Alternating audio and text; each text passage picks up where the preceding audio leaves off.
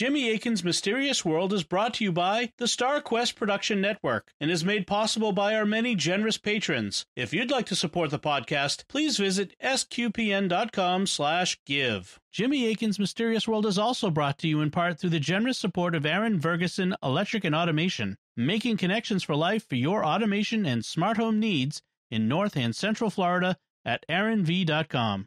And by rosaryarmy.com. Have more peace. Visit rosaryarmy.com and get a free all-twine knotted rosary, downloadable audio rosaries, and more. Make them, pray them, give them away at rosaryarmy.com. Previously on Jimmy Akin's Mysterious World. We're talking about the scientific evidence concerning whether we're living on a young or an old Earth. As we saw last episode, the sources of faith don't settle the young Earth, old Earth issue one way or the other, so we need to look at what the scientific evidence says. People of both schools of thought agree that the world's history involves a mix of uniformitarianism and catastrophism. There have been big catastrophes in Earth's past, and between those catastrophes, there are processes that operate in a slow, uniform manner. Sometimes there are things like catastrophic volcanic explosions or catastrophic mud flows that can create new layers or carve through them really rapidly, but we can't generalize from that to the idea that all mountains and canyons we see on Earth were created rapidly in the last few thousand years. What we need to do is find a way to directly date rock strata, and radiometric dating is one of the best ways to do that. But there are issues we need to be aware of with radiometric dating. We need to be able to estimate the initial conditions of a sample of material, that is, how many parent and daughter atoms it originally contained. We need to be able to estimate what kind of contamination it may have experienced in its history, and we need to be able to estimate the rate of radioactive decay for the atoms in the sample. We currently have really good estimates for the rates of radioactive decay, but these rates would be different in the past if the constants of nature had changed significantly. Fortunately, we have ways of detecting whether constants have changed over time, and we have evidence that some of the constants, like alpha, may have changed at least slightly. Next episode, we'll be looking at whether the constants of the universe have changed in a way that points towards a young Earth or whether they point to an old one, particularly when it comes to radiometric dating and the problem of distant starlight.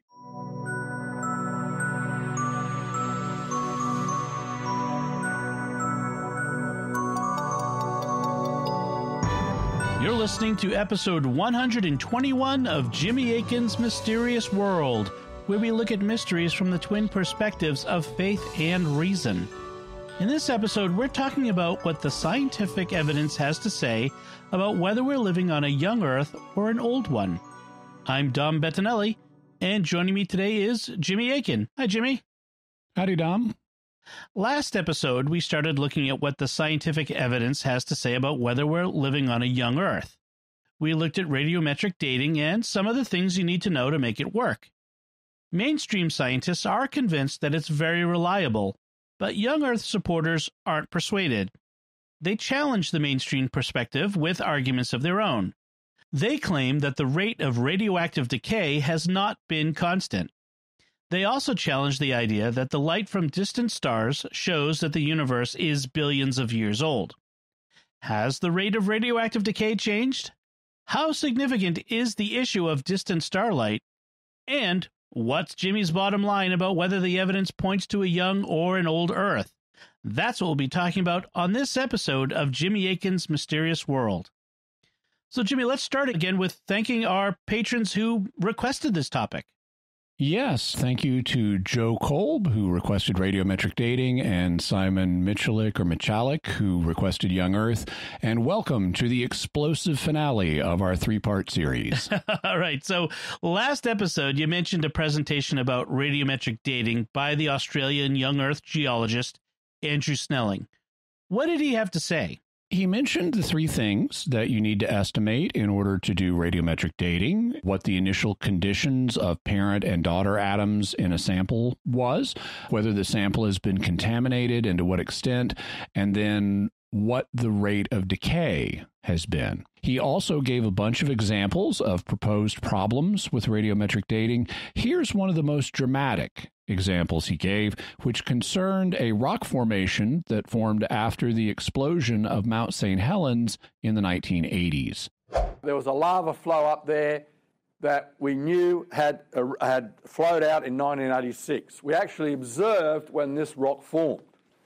And so when it was sampled in 1996, it was 10 years old. And here's the results that were obtained. On a rock that had a real age of 10 years, the potassium-argon model ages varied from the whole rock from 0.35 million years. We separated different minerals and dated the minerals separately. And so we, in a pyroxene concentrate, we got an age up to 2.8 million years for a rock that was only 10 years old. So we had a rock that we knew formed 10 years ago. But when they did potassium-argon dating on it, they got an overall age for the rock of 350,000 years. And when they analyzed the minerals inside the rock, they got potassium-argon ages up to 2.8 million years, even though we knew the rock to be just 10 years old. So what would cause that? As Dr. Snelling says, the answer was obvious. Well, it had inherited excess argon. In other words, there was more argon in the rock than had come from radioactive decay. Where did the extra argon come from? Well, if you test the volcanic gases, primarily steam, but if you test the volcanic gases coming in a volcano, they can contain argon-40, because that's how the atmosphere gets argon-40. So in other words, when the lava cools, what's it going to do? It's going to trap in it some of these gases that are coming up in the volcano, which include argon-40, so it's actually going to inherit argon-40 when the lava forms. So if you come along and then assume that when you measure all the argon-40 in the rock, it came from radioactive decay from potassium, dong, you're going to get the wrong answer because you haven't factored in this inheritance. So that's one of the things you need to do. You need to consider whether something like argon gas in the volcano that gave rise to the rock may be affecting the date of the rock. And mainstream scientists aren't stupid. They have ways to try to correct for factors like that, and Snelling notes that the mainstream literature acknowledges this. What we have here, thus, is not proof that radiometric dating simply doesn't work, but that you need to be careful in taking into account all the relevant factors when you do it. Does he give other examples? Yes, a lot of his talk is devoted to similar examples, and I have to say that I didn't find a lot of them particularly impressive. That's why I gave this one, because it's really, more dramatic. We know this thing is 10 years old. For example, he might point out that a particular sample of rock was dated by one radiometric method, let's say potassium-argon dating, to be 500 million years old, while another different technique, let's say uranium-lead dating, might indicate that same sample was 1 billion years old.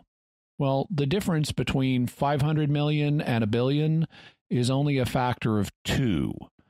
And so knowing that, you might conclude that its age was likely between 500 million and 1 billion years old, with one of those tests being high and the other low. I mean, that's the way science works. A given test may only provide a rough estimate, and you need to make repeated tests, especially tests of different types, to narrow down the range more precisely. But notice, either way, we're talking about hundreds of millions of years, not a few thousand. As long as we consistently get numbers in the millions or more, that's going to be evidence for an old rather than a young Earth, because you can't say, oh, this piece of sandstone had extra argon in it from a volcanic eruption that it formed in, because sandstone doesn't form from volcanic eruptions. So if you consistently across a range of rock types with different methods are getting these much higher dates, that does point to an old Earth. You can dismiss an individual sample as an outlier, but not the whole raft of samples. However, I was particularly interested in a project that the Institute for Creation Research did called the Radioisotopes and the Age of the Earth Project, the RATE, or RATE project. Snelling talked about how, as one part of this project, they went out to the Grand Canyon and took samples from multiple different layers, starting at the top of the canyon and going further down and thus further back in time. They then sent these samples to mainstream laboratories for radiometric dating, and it was important to use mainstream labs so that people couldn't accuse them of cooking the results. They also used multiple different methods to test the age of the rocks, so this should be a really good test project. What I noticed as he presented the results of this sequence of Grand Canyon strata datings was that although the different methods came back with different results, they were all fairly close to each other. The results in the first or topmost layer were all within a factor of 2 of each other. The results on the second or next layer down were all within a factor of 3. The results on the third layer down were even closer, with everything within a factor of 0.5 or 1/2 of each other. And the results on the fourth layer down were the closest yet. They were all within a factor of 0.3 or 1/3 of each other. I also, of course, noticed they're all in the millions of years. And I noticed that they kept increasing. So the deeper in the canyon wall you went, the further back in time the dates were. And if nothing else, that would let you establish the relative dates of the rock strata. What do you mean by relative dates? Chronologists distinguish between 2 types of dating, which are known as relative and absolute dating.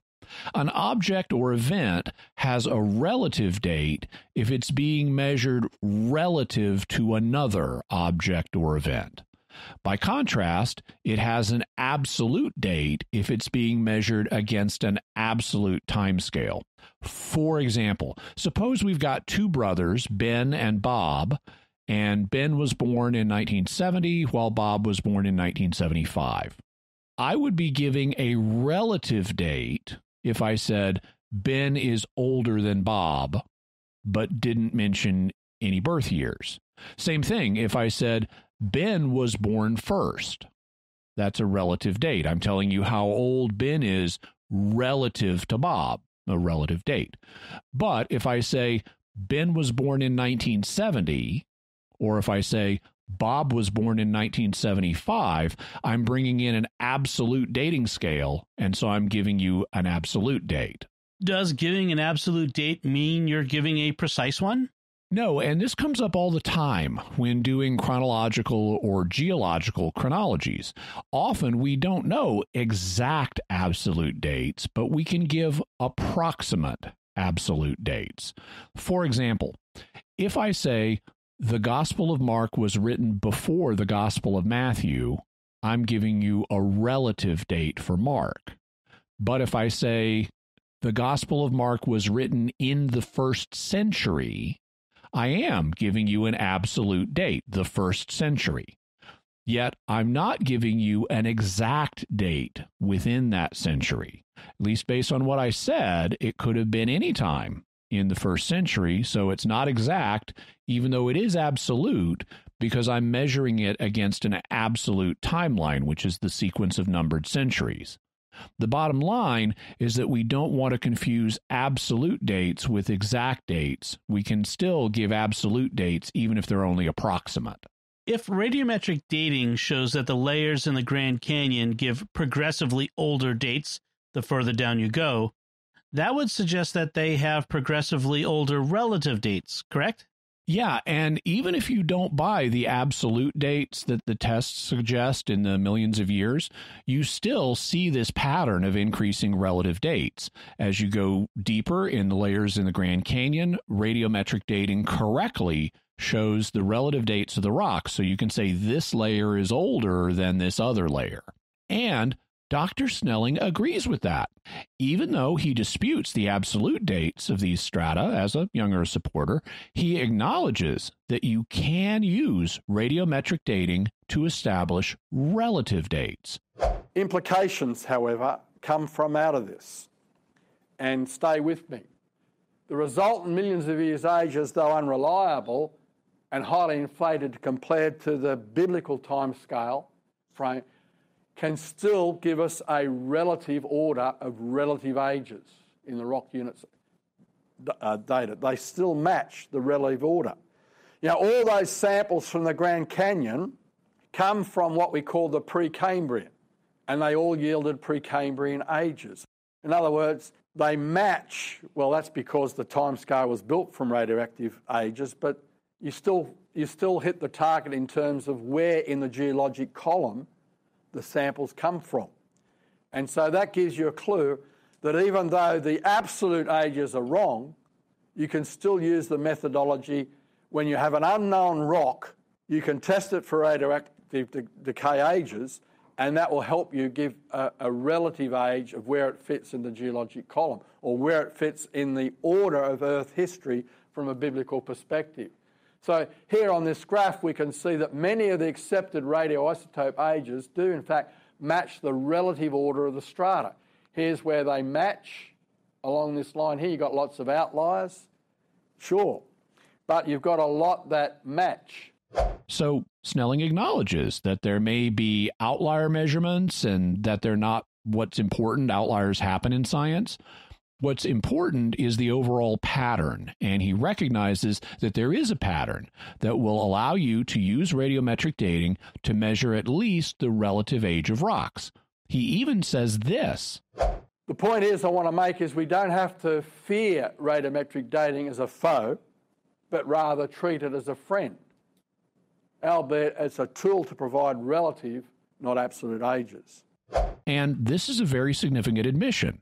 Even though he doesn't think it should be used for establishing absolute dates, Dr. Snelling and others at the Institute for Creation Research acknowledge that radiometric dating is reliable enough to determine the overall sequence for the ages of rocks and thus provide them with relative dates with respect to each other. Why doesn't he think that radiometric dating also gives us at least approximate absolute ages? There's only one way to say that radiometric dating works well enough to give you relative dates, but not absolute ones. That way is to say the rate of radioactive decay has changed, and not just changed a little, but changed dramatically over the course of time. The primary reason he thinks it's changed is because he believes that the Bible requires the Earth to be only a few thousand years old. He also attributes a theological motive to those who believe that the rate of radioactive decay hasn't changed or changed dramatically over time. He says that mainstream scientists hold that the rate of radioactive decay has been constant because they want to avoid the idea that the Earth is young, and so there hasn't been time for evolution. It is insisted that assumption number 3, constant decay rates, is universally true in the conventional literature. That's the sacrosanct assumption. Why? Because the resultant ages give us the millions of years that are needed for evolution to be true. That's why this age issue matters. As soon as you show that the age of the Earth is young, then there's no time for evolution. And the Bible has to be true, and there has to be a creator, and therefore we're all sinners in need of repentance. That's what they fight against. It's ultimately a spiritual issue, this time question. Is it true that people are saying the rate of radioactive decay has remained the same so that they can deny the idea of God and the need to repent? Oh, for some people, sure. You can find people who believe any proposition you want for all kinds of reasons. That's why I don't like psychologizing other people's arguments and focusing on their motives. It's a form of ad hominem argument. I prefer to look at the evidence that they offer instead and only look at motives if necessary. And even though some may insist that the rate of radioactive decay hasn't changed because they want to avoid the idea of God and our need to repent, that's clearly not the case with everyone. Not every non-Christian scientist has that motive. And not every Christian scientist does either, because there are Christian scientists who are perfectly convinced of the existence of God and of our need to repent, and yet they also believe that the rate of radioactive decay hasn't changed, or at least not dramatically. Remember, as we saw last episode in the case of alpha, there can be ways to check whether the proposed constant has changed over time and by how much. Coming up, we'll be looking at a piece by a scientist who's a Christian who makes this exact point with regard to radioactive decay. Whether the rate has changed or not will have effects that should be measurable today. Last episode, you mentioned a difference between the ideas of uniformitarianism and catastrophism, and said that both young Earth and old Earth supporters believe the world got the way it is through a mix of slow, uniform processes and catastrophic changes. Does the idea of an accelerated radioactive decay fit into that? Yeah, one of the things I noted is that the mainstream scientific community believes in physical catastrophes, like when asteroids smack into Earth and kill dinosaurs and stuff. However, they aren't catastrophists when it comes to the laws of physics. They think that the laws of physics either haven't changed or very much in the past. But young Earth supporters frequently do. Many are what you might call physics catastrophists because they think the laws of physics were radically different in the past. And they often think that the laws may have radically changed at more than one point in the past. In fact, that's the case with the rate of radioactive decay. This is an aspect of what Dr. Snelling and other contributors to the RATE project believe about the way the rate of radioactive decay has changed. They don't think that it was only different before the creation of man. They do think it was dramatically higher then. Specifically, they think that radioactive isotopes decayed at like 1 billion times faster than they do now on the first 3 days of creation. But that's not the only time this happened. In order to use Noah's flood as an explanation for how a lot of geological formations like the Grand Canyon came to be, they need a second period of dramatically greater radioactive decay. And so they also propose that isotopes decayed approximately 1 billion times faster than they do now during the year of the Great Flood. That's why the layers of rock in the walls of the Grand Canyon can have radiometric dates in the million-year range and yet only be a few thousand years old. It's because they underwent the equivalent of 1 billion years of radioactive decay in a single 12-month period. But since the strata that make up the walls of the Grand Canyon are supposed to have been formed during that year in layers that have different dates, this produces something really interesting from Dr. Snelling's perspective. To understand this, remember the distinction between parent atoms and daughter atoms. In radiometric dating, parents are the atoms that have not yet experienced radioactive decay, while daughters are atoms that have. For example, in carbon dating, parent atoms of carbon-14 decay into daughter atoms of nitrogen. The number of parents and daughters tells you how long it's been since a sample was formed, assuming that nothing else has changed, like the amount of contamination or the rate of radioactive decay. Here's Dr. Snelling's proposal. If radioactive decay was grossly accelerated during the flood, then even though the ages are inflated, they should yield relative ages in the correct order. Why? Well, a lava that was erupted in the first month of the flood, during the flood would go through 12 months, a year of accumulation of daughters at an accelerated rate. Whereas a lava flow that erupted in the last month of the flood would only accumulate 1 month's worth of accelerated daughter products. So when you date these rocks, this rock should give an older age because it's had 12 months worth of rapidly accumulated daughters, and this one should give a younger age because it's only got 1 month's worth of rapidly accumulated daughters. Thus, if this hypothesis is true, you could in principle determine which month in the year of the flood the individual layers in the Grand Canyon were laid down. You know, this layer was in March, and this one was in April, and this one was in May, and so on. And that's a really cool idea. I'd love to be able to radiometrically date the exact month a rock was formed. But the idea depends on there having been a sudden year-long billion-fold increase in the rate of radioactive decay. I also realized there was a problem with the proposal Dr. Snelling made about dating the rocks to different months in the year of the flood. If the constants of the universe were different, so that radioactive decay was happening a billion times faster, that wouldn't just apply to the rocks as they formed on the surface. It would also apply to the magma that was still inside the Earth.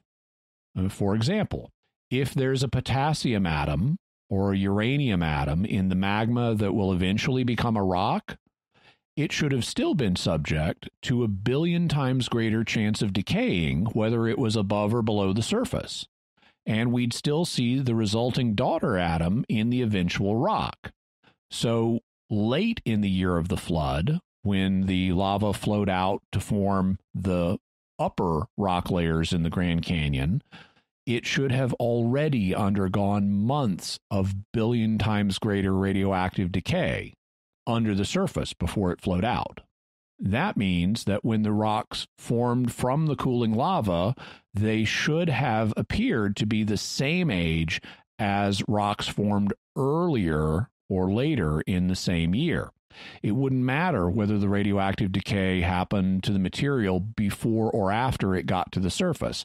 If the laws that govern the universe were different, the rate of decay would have been the same, and the rocks that formed at different times in the same year would appear to be the same age. Is there a way to avoid that conclusion? You'd need to say that it wasn't simply a change in the constants of physics that govern radioactive decay. You'd need to say that there was a different rate of radioactive decay on the surface than there was under the Earth's surface. So the constants would have to be different depending on whether you're above or below ground. Of course, an omnipotent God could do a special miracle that made this happen, but at that point, you're positing extra miracles that change the constants of the universe a few feet above or below the Earth's surface. Otherwise, the material should look the same age because the same decay would have occurred one place or the other. That means, by positing these extra miracles, that you're departing from what the scientific evidence would suggest in an even more dramatic way. You're already departing from what the scientific evidence would suggest if you propose there was a sudden billion-fold increase in the rate of radioactive decay that lasted for 1 year and then shut off. It's even more of a departure if you propose that this billion-fold increase happened only above the surface of the Earth and not below it. At that point, it gets even harder to claim that the scientific evidence supports your view. But whether or not you follow Dr. Snelling's proposal about dating rock layers within the flood, you definitely need at least these 2 billion-fold increases in the rate of radioactive decay, one in the first few days of creation and another during the flood. Let's take a step back and talk about the RATE project itself. Can you give us more information about it?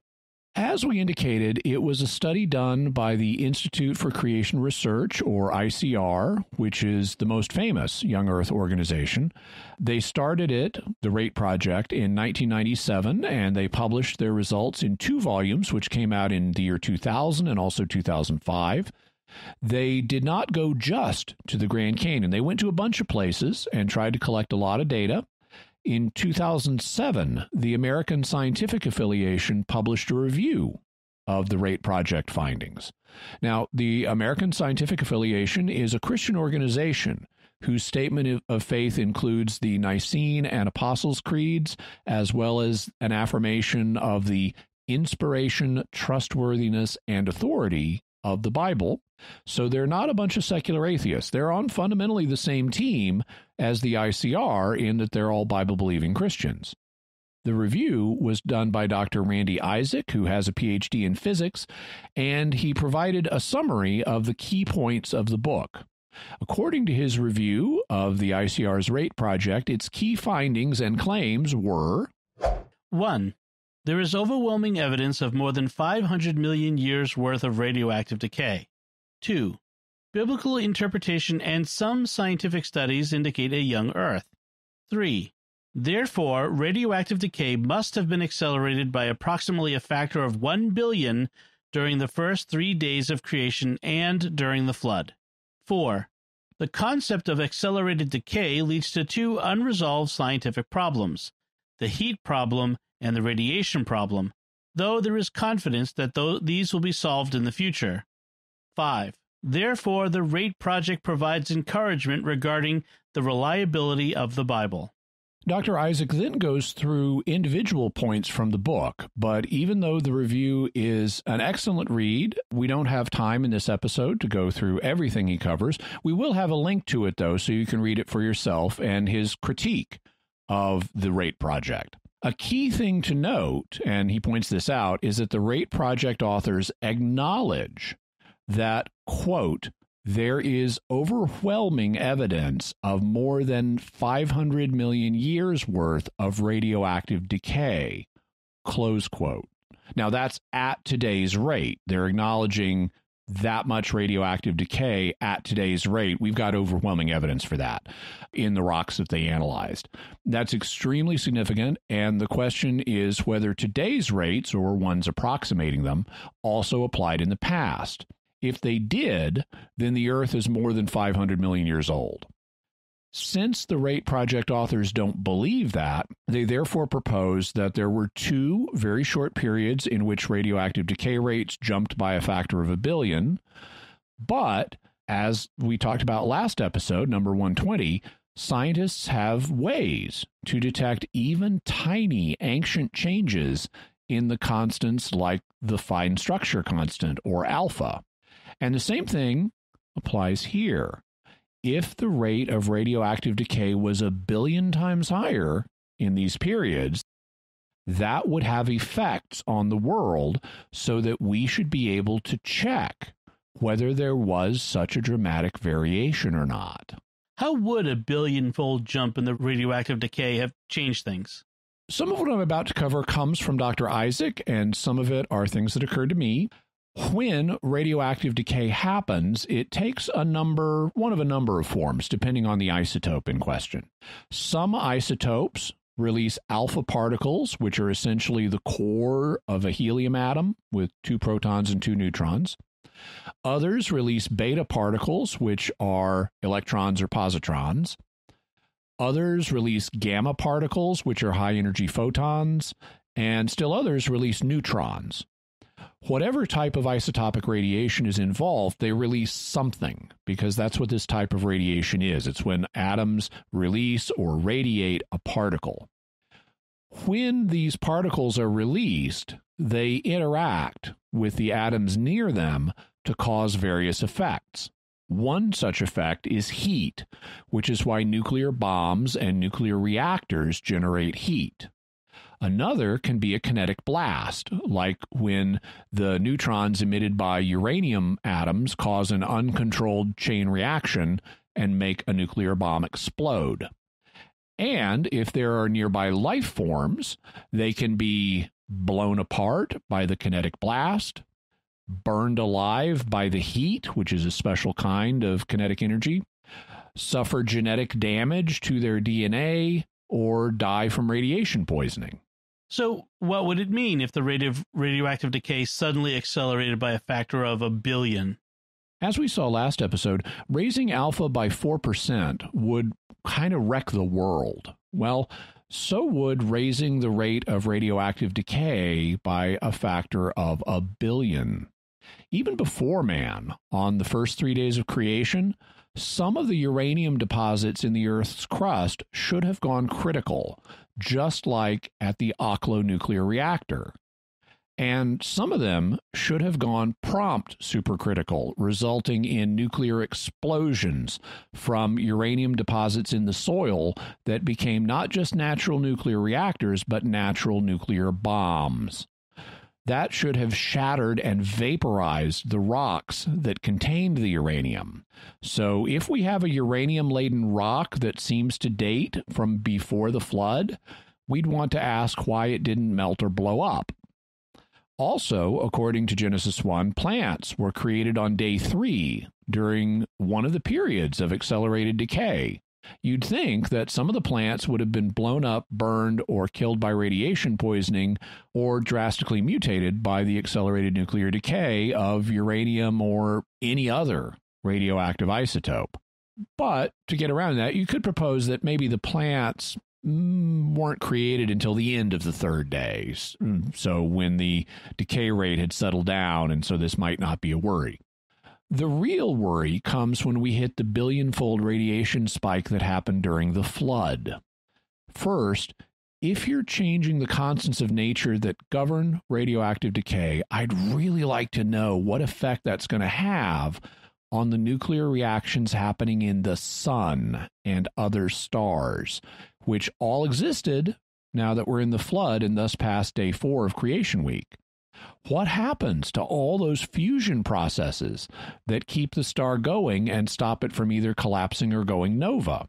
But I haven't seen calculations on that, so setting that aside and looking just at Earth, we again would expect deposits of uranium-235 and other isotopes to be going off like nuclear bombs, or at least becoming nuclear reactors, during the flood. So where's the evidence for that happening? We could detect the Oklo reactor. Why aren't we seeing a lot more wherever we see a uranium deposit today?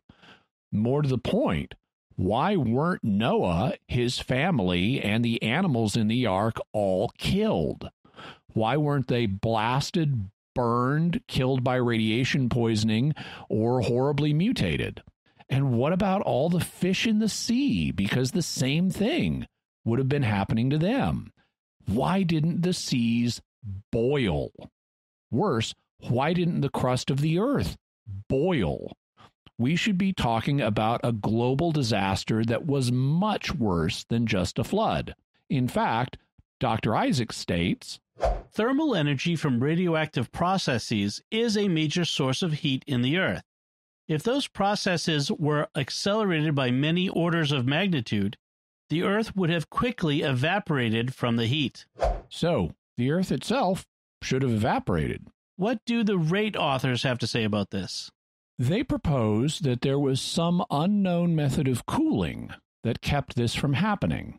Now, notice, that doesn't solve all of the problems that we would be facing, like all of the natural atomic bombs going off, or the radiation poisoning, or the genetic mutations, or the kinetic blasts, but at least it would solve the heat issue if there's this unknown cooling process. But there are new problems. First, how did this cooling work? The rate authors do not have a definite solution to propose. They speculate that it might happen due to the expansion of the universe, which could dilute heat as the universe grows in size. But this wouldn't affect heat concentrated in matter that is here on Earth. Heat is the small-scale kinetic vibration of matter, and when space around Earth expands, that doesn't change the rate at which matter here on Earth is vibrating. Certainly not in the short term.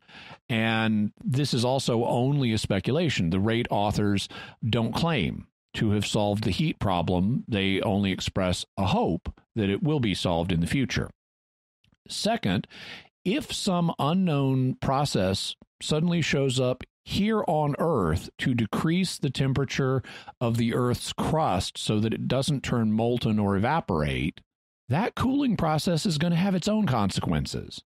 Among other consequences, it would be enough cooling to freeze the oceans and Noah's family and the animals. I mean, suppose you had a freezer in your kitchen that is so powerful it will instantly turn molten rock solid just by its cooling power, which is what you would need to keep the Earth's crust from melting. Well, since the melting point of rock is higher than the melting point of water, such a super powerful freezer would also freeze any water that you put in it. And since flesh is mostly made of water, it would also freeze any meat that you put in it. So why didn't the oceans freeze? Why didn't Noah's family and all the animals, including the fish in the sea, turn into corpsicles due to the supercooling factor that was keeping Earth's crust from melting? Would there be ways around these problems? Again, an omnipotent God can do whatever he chooses, so he could have made localized exceptions to protect Noah and all the fish in the sea. I mean, he could put a little bubble of protection around every individual fish. But at that point, we're piling on the miracles.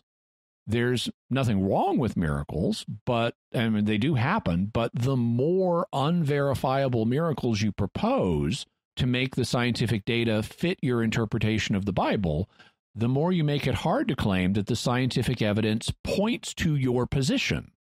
What it really looks like is the scientific evidence does not support the young Earth position, and young Earth supporters are proposing a series of miracles to explain away what the scientific evidence suggests. What can we say about the rate study overall? It's commendable that the Institute for Creation Research would undertake a study of this nature, including the facts that they would incorporate multiple data points and multiple testing methods, as well as submitting their samples to mainstream labs to show that they didn't predetermine the results. It's commendable when they acknowledge that radiometric dating is reliable enough to determine the relative ages of rocks, even if they don't think it's possible to determine absolute dates. It's also remarkable and commendable that they would acknowledge that the samples that they submitted showed overwhelming evidence of having been subject to more than 500 million years of decay at current rates. However, the creation science that they practice loses the science part when they start proposing that there were sudden changes in the laws of nature that involved billion-fold accelerations of radioactive decay for short periods of time, like 3 days or a year. You can simply say, well, God did it, but it's not science telling you that. It's prior theological commitments. Further, these billion-fold increases should have had dramatic effects on the Earth, such as creating innumerable natural nuclear bombs, releasing so much heat that the Earth vaporized or at least turned molten, and either through kinetic blasts, heat, or radiation poisoning, made it uninhabitable to all life forms, including Noah's family and the animals and all the fish in the sea. Adding additional miracles to account for why all of them survived unharmed is possible. One such miracle would need to involve a supernatural cooling factor that kept the Earth from vaporizing while simultaneously not freezing the oceans and Noah's family and all of the animals, including the fish. You'd also need to miraculously protect all the life forms from the billion years worth of radiation that was released in a single year, which should have done drastic genetic damage and frankly killed them. But once again, you can miraculously protect them, but we're multiplying miracles instead of following the scientific evidence where it points. So even granting that it was literally true that there was a global flood, that one man and a stock of animals, or one family and a stock of animals, survived on a boat, the scientific evidence that we have does not suggest an accelerated rate of radioactive decay. Their mere survival points to a rate of radioactive decay like the one we see today. And that points to the Earth being old, so that the timescale proposed by radiometric dating is not only useful for determining relative dates, but also absolute dates, which are in the millions and billions of years. Thus, even though you can use miracles to explain it away, the scientific evidence points to us living on an old Earth rather than a young one. Okay, let's take a moment to thank our patrons who make this show possible, including Michael H., Dominic M., Martin C., Vicky W., and Gerardo E. Their generous donations at sqpn.com/give make it possible for us to continue Jimmy Akin's Mysterious World and all the shows at StarQuest. You can join them by visiting sqpn.com/give. Jimmy Akin's Mysterious World is also brought to you in part through the generous support of Aaron Ferguson Electric and Automation. making connections for life for your automation and smart home needs in North and Central Florida at aaronv.com. And by rosaryarmy.com. Have more peace. Visit rosaryarmy.com and get a free all-twine knotted rosary, downloadable audio rosaries, and more. Make them, pray them, give them away at rosaryarmy.com. So, Jimmy, you said we'd also be looking at another issue besides radiometric dating. How do you want to get into that? By asking the listeners to contemplate a question. Wouldn't it be awesome if scientists invented a device that would let you directly view events in the past with your own eyes? Hey, Doctor, what is this machine? It's quite simple. It just means that anything that ever happened anywhere in the universe is recorded. I couldn't have put it better myself, child. That meant that you could just tune in and see any event in history. Do you mean a sort of time television? Yes, like that. Yes, that's exactly what this is. Only time television is such a 1960s name, so I'm going to propose we call it something else. The device that lets you see the past with your own eyes will be called the Magic Time Window. And the good news is scientists have invented it. The time window really exists. In fact, they invented it 400 years ago. So the technology has had a chance to mature. Only they missed a really great marketing opportunity because instead of the awesome name Time Window, they gave it the much more boring name Telescope. But Time Window is so much more fun. And it really does let you view events in the past because light has a finite speed and it takes time to reach you. In fact, whenever you see anything, even just what someone is doing across the room, you're viewing something that took place at least a tiny fraction of a second earlier. And when you look further away, you're seeing events further back in time. For example, when Galileo pointed his time window at Jupiter, he saw 4 of its moons, the ones big enough for him to see, moving around the planet in their orbits. But Jupiter is an average of 44 light minutes from Earth. So he was actually seeing where those moons were 3/4 of an hour ago. And he was seeing Jupiter where it was 3/4 of an hour ago in its orbit.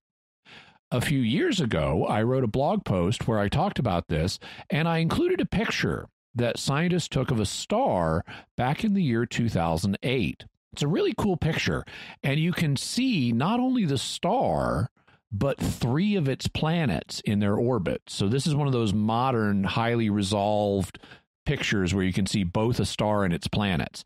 And we can see 3 of them here. And since the star was 129 light years away, that meant the image showed where the planets were 129 years ago in the year 1879.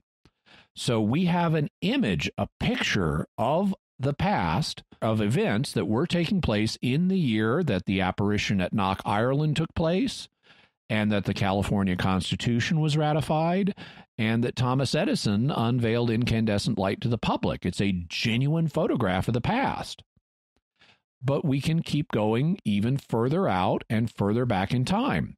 Also, in 2008, scientists took another picture, which I also have on the blog, of a supernova happening in a galaxy 88 million light years away. It's even a time-lapse picture, and you can see the supernova going bang really clearly in X-ray light. So here we have what's a little motion picture. It's an animated GIF or GIF, however you want to say it. No need to kill each other about that. It's a little motion picture of an event as it took place 88 million years ago, back when dinosaurs were roaming the earth in the middle of the Cretaceous era. It's an actual movie of an event happening in the Cretaceous era. I mean, that's awesome. So how do young Earth supporters handle things like this? In different ways, and this is what's known as the distant starlight problem, or just the starlight problem in young Earth, old Earth discussions. The question is, how can images of events happening millions or billions of light years away get to us in just a few thousand years? One proposal is that the images are fake, and that God created the starlight already on its way to the Earth. So it's really only traveled a few thousand light years, and it doesn't show what was happening millions of years ago in the distant past, because that past didn't exist. One argument for why God would do this is because he wanted to create a universe with the appearance of age or maturity. Supporters of this idea argue that God created Adam and Eve as adults rather than babies, so he gave them maturity from the start, and in the same way, he may have given other aspects of the world maturity or the appearance of age. What do you make of this argument? I've never been impressed by it. Even if you don't buy evolution and you think God directly created Adam from the ground and Eve directly from his side, there's a good reason why he would make them as adults. Babies can't take care of themselves. So if there was no community of near humans to take care of baby Adam and baby Eve as they grew up, God would either need to run his own divine daycare service or create them in a form where they were old enough to take care of themselves. So there would be a reason for him to create humans with maturity. But there would seem to be no reason for him to do the same thing for other aspects of the world, like showing us an imaginary video in the year 2008 of a star blowing up 88 million years ago in a past that never happened. That doesn't make any sense, and it would seem that God would be lying to us by showing us images of a purely fictional history. And many in the young Earth community are sensitive to this. They recognize that the idea of God showing us a fictional history that we can see with our own eyes is inconsistent with him being the way, the truth, and the life, because that wouldn't be the truth. Consequently, the idea that God created Starlight in transit has fallen out of favor in the young Earth community and isn't as popular as it used to be. How else have young Earth supporters sought to solve the starlight problem? Another theory, which was popular for a time, was known as C decay. That's C as in the speed of light from Einstein's E equals mc squared equation. The idea was that C, or the speed of light, decayed over time. So it used to be much, much faster in the past and has progressively gotten slower. Originally, perhaps in the first few days of creation, the speed of light was millions or billions of times faster, allowing light from objects billions of light years away to get close enough to Earth that it can be arriving today. In that case, the supernova that blew up really is 88 million light years away and really did go bang, so we're seeing a real event. It's just that the speed of light used to be a lot faster, and so it wasn't as long ago as it appears. The star may be 88 million light years away, but the supernova only took place a few thousand years ago, and the light got here in that time because it used to be much faster than it is now. This is another proposal where a constant of nature was different in the past. Would we see differences in the universe if the speed of light used to be a lot faster? Most definitely. Just think about Einstein's equation E equals mc squared. That means energy equals mass times the speed of light squared.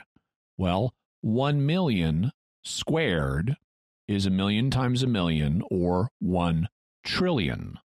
So if you jack up the speed of light by a factor of millions, you're jacking up the energy level of the universe by a factor of trillions. And, that's going to be noticeable. There will be observable effects if the energy level of the universe was different when light was leaving distant stars. And notice that the C decay theory doesn't involve a one-time higher speed that then immediately fell to the present level, or even a few times, like we talked about with radioactive decay. Since the stars are at different distances, some are thousands, some are millions, some are billions of light years away, for their light to be arriving now, the speed of light would have had to be constantly dropping throughout history. And C decay supporters even proposed a steadily dropping curve to show how the speed of light would have changed over time to fit the needed starlight data. Thus, when our sun was created on day 4 of creation week, it would have been vastly more energetic than it is now due to the higher speed of light. According to some calculations, it would have been 800 million times stronger, in which case Adam and Eve would have been burned to a crisp and the earth would have evaporated immediately. There are other problems with the sea decay theory, but we don't need to go into them because suffice it to say that young earth supporters have generally abandoned the sea decay theory as a result of these problems being pointed out. So it's not a popular theory these days, at least with the creationist think tanks. So what is their current explanation? There doesn't seem to be a consensus. If you look on the website for the Institute for Creation Research, they have a page that mentions a couple of proposals. One has to do with stretching space due to high gravity. So that's how light got here quicker. It's because space has been stretched because of high gravity. But high gravity creates its own observational effects. You know, that's how we get black holes and stuff. Another proposal has to do with the idea that the speed of light might be different depending on whether the light is traveling to or from Earth. To measure the speed of light, we can do things like bounce radio waves off the moon and measure how long it takes for the waves to bounce back to us. When we do that, we find it takes 2.6 seconds for us to hear the radio waves bounce back. And so we know the moon is 1.3 light seconds away, allowing 1.3 seconds of travel time for the radio waves to get to the moon, and then another 1.3 seconds for them to get back to us. Since we know how far the moon away is in miles, we can then use that to figure out the speed of light in miles per second, which happens to be 186,000 miles per second. So let's just call it 200,000 miles a second. Well, some young Earth supporters have proposed that you could achieve the same effect if the speed of light works differently, depending on whether the light is coming from Earth or toward Earth. Suppose that light leaving Earth is only half as fast as we think it is, but it has infinite speed if it's approaching Earth. In that case, the radio waves would take 2.6 seconds to reach the moon and then no time at all to bounce back. We would thus get the appearance of light traveling 186,000 or roughly 200,000 miles per second, even though it's really only traveling 93,000 or about 100,000 miles per second when leaving Earth, and then infinite miles per second when coming back. This would allow light from distant stars to reach us instantaneously all the time. And so that 2008 explosion of the distant supernova 88 million light years away didn't take place in the past on this theory. It took place in 2008, and the light reached us instantly. Wouldn't this also require the Earth to be the center of the universe? It certainly would be easier, maybe, but not technically required because an omnipotent God could just make the Earth a special point with respect to the speed of light, irrespective of where the physical center of the universe might be. Okay. But in general, what do you make of this proposal?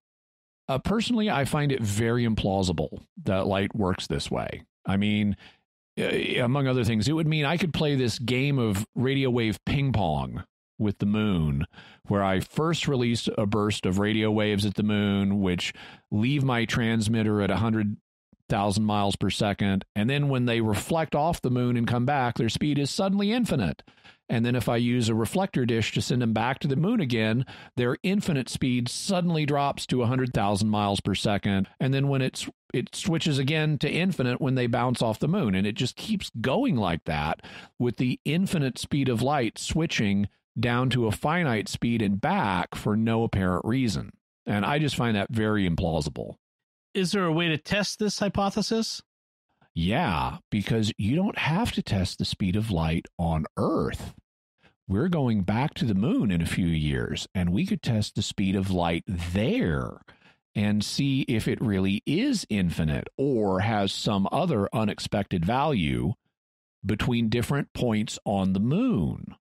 And we've got probes at different points in the solar system, and we can have them send messages to each other and measure how long it takes the messages to arrive, letting us know whether the speed of light is infinite when not traveling to Earth or whether it has some other unexpected value.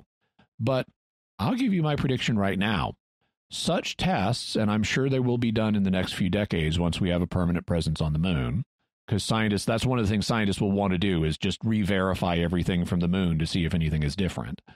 Such tests will show that the speed of light is exactly the same on the moon.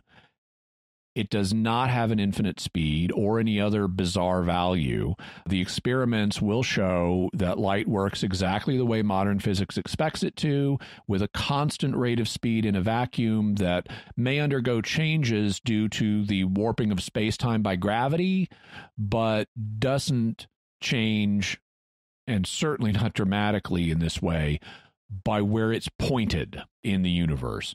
Ultimately, on the page on the ICR website, the author doesn't propose any definite solution to the Starlight problem, and he encourages the readers to simply trust God and, quote, wait for more observations and better answers, close quote, indicating that young Earth supporters don't have good answers to the Starlight problem at this point.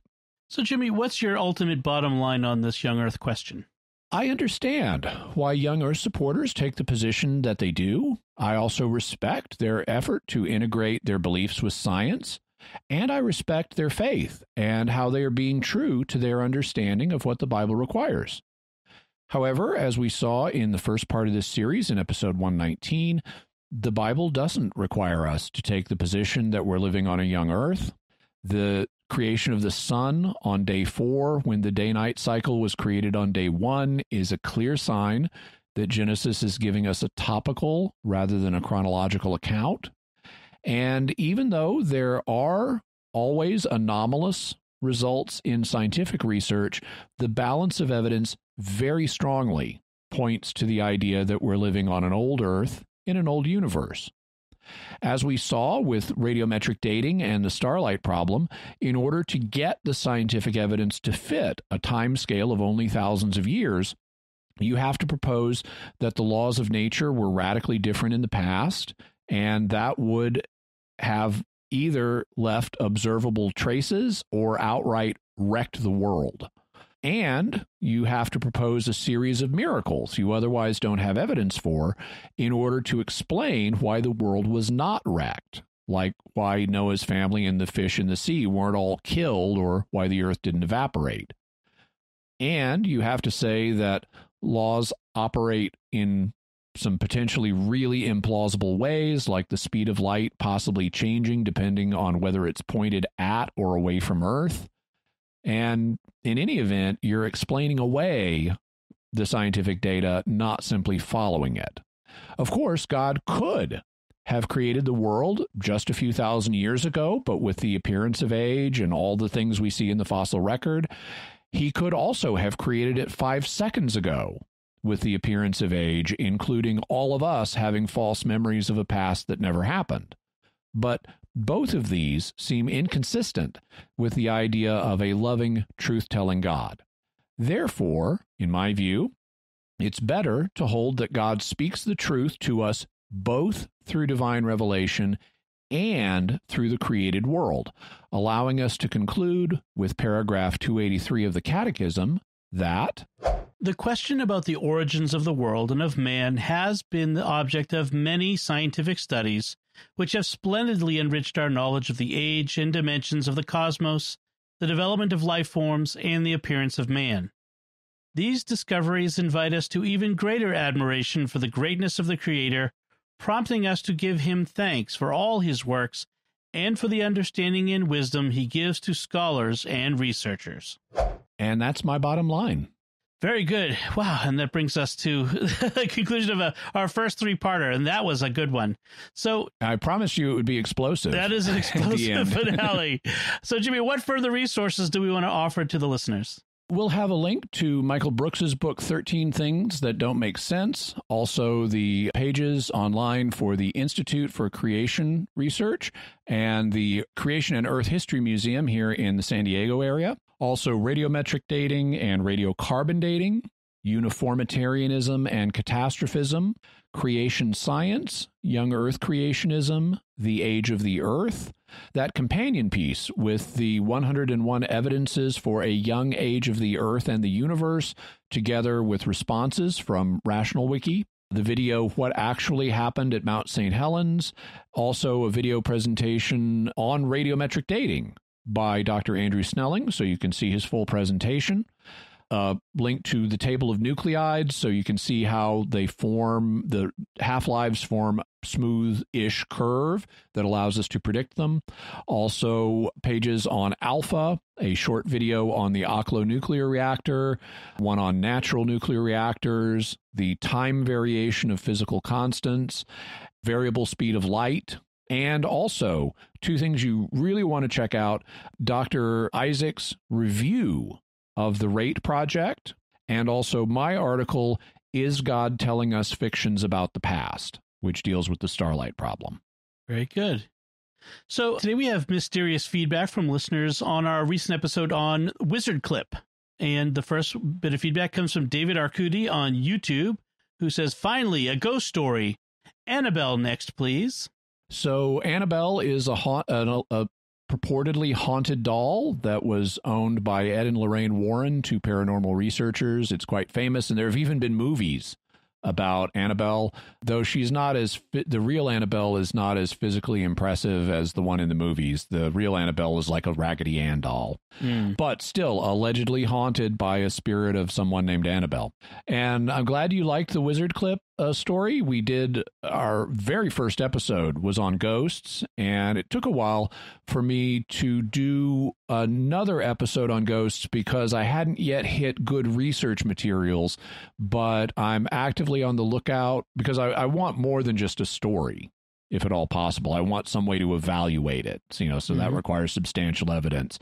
And I'm actively searching out such evidence. If anybody has stories that can be evaluated, that we have good evidence about, by all means, I'd love to hear about them, ghost stories or whatever, with those resources, and especially electronically available resources. But I anticipate it won't be another 2 years before we have another ghost story. All right. Lisa sent an email. She said, I love Jimmy Akin's Mysterious World. I also really enjoy American Catholic history, and it was really cool that this episode had Father Demetrius Gallitzin. Jimmy's discussion on ghosts has really helped me. I experienced a ghost or ghosts in my house as a child, and it used to frighten me quite a bit. But through the development of my faith and listening to Jimmy, I feel I no longer have the same fear should I ever encounter ghost-type phenomena again. I especially love how this story ends in a lingering benevolent light/voice and the conversion of a whole family, which isn't the kind of scary movie stuff that played into my fears. Thank you so much. Thank you, Lisa. Glad it helped, and glad that you're no longer being plagued by ghosts. Jeanette writes on Facebook, though I've been listening to you on Catholic Answers for over 20 years, Jimmy, I just started listening to your Mysterious World recently. I really enjoy it. I have subscribed already and will become a patron shortly. Awesome. Thank you so much, Jeanette. I think this might be my favorite episode so far, maybe because of the Catholic element. I agree with your take, with a small twist. While you were describing the events, I thought it likely that they might have been caused by the suffering soul of the Irish traveler, and that the prayers and Mass at the house brought him relief. I also thought the voice was a good one. I like your proposal that it was the same soul. The only thing I'd like to propose as possible is that in addition to all that, there were also two sources, namely, that some of the destructive phenomena came from the soul in purgatory, ghost, and some from demons or a demon. That would explain why most, but not all, negative phenomena greatly diminished, but some came back and were finally driven away by the exorcism and perhaps additional prayers or priest visits. And that's possible. As we mentioned, the options that I proposed for what might have been going on were not exhaustive, and so it is possible that it could have been a ghost and a demon, and that their activities were ameliorated by different things, and their activity may have overlapped. The ghost may initially have had some destructive things for purposes of waking the Livingstons up to their need to address the issue, and a demon also could have been involved. I suspect that the way the supernatural world works is more complex than we would suspect, and maybe more complex than we can even understand right now. So there could be, under God's providence, multiple things intertwining in different ways. All right, Nana Gaga 2001 on YouTube writes, oddly, the thing I found the weirdest about this story is that the family took in this boarder and never asked him his name. I suspect that they did ask him his name, or at least his last name. I mean, people back then tended to be more formal, and they'd say, my name is Mr. Whatever. So I suspect they did know his name at one time, but it didn't implant firmly enough in their memory, and it got forgotten over the course of time. And people didn't carry wallets with driver's licenses in them in the 18th century. Yeah. Patrick Peters writes on YouTube, my question to the hosts and others would be, why do you think this kind of thing doesn't happen more often? Why isn't communication from the souls of purgatory a typical thing? Couldn't or shouldn't souls be more willing to let us know they want our prayers? Any idea why the Livingstons would be chosen in particular? I think the Livingstons were chosen in particular because they didn't heed the traveler's request to get a priest to hear his dying confession. So I think that's, we can answer that part of the question. In terms of why it doesn't happen more often, well, we could always wish for more information than we have, but some people would say this is quite common, that this happens a lot and it just doesn't get reported. Not necessarily manifestations this dramatic, but at least departed souls in some way communicating with us, and either we don't understand what they're asking for because of the secularization in our culture. Back in the Middle Ages, if you had ghostly phenomena going on, one of the first things you would think is, maybe it's a soul in purgatory who needs prayer.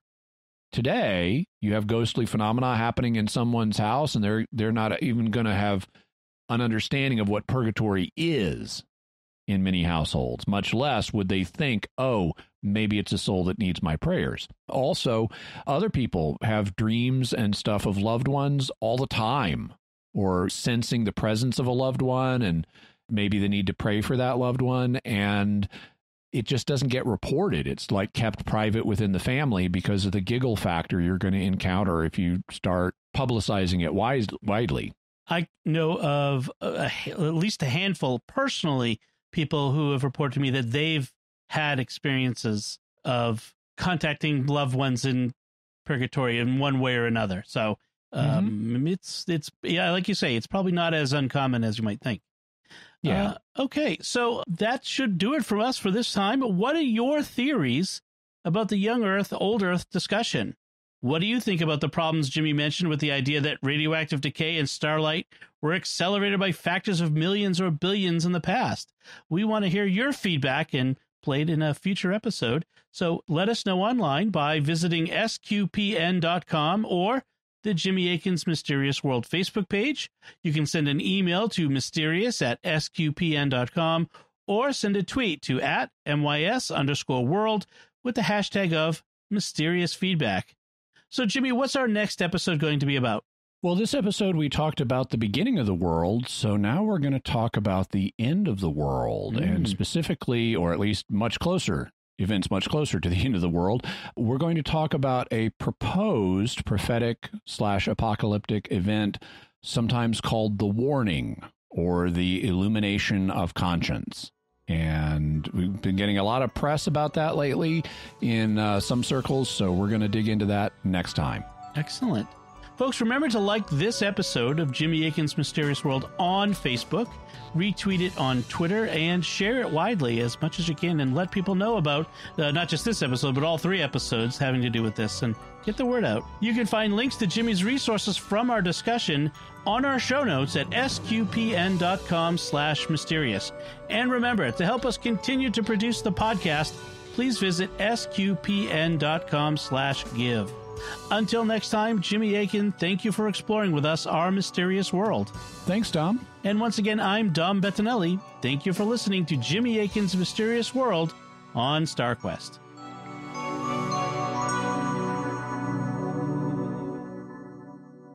Hey, D is for dinosaur, but it's a brand new word. Invented in 1841, it means terrible lizard. Spelled D-I-N-O-S-A-U-R. Sir Richard Owen thought it up. D's for dinosaur.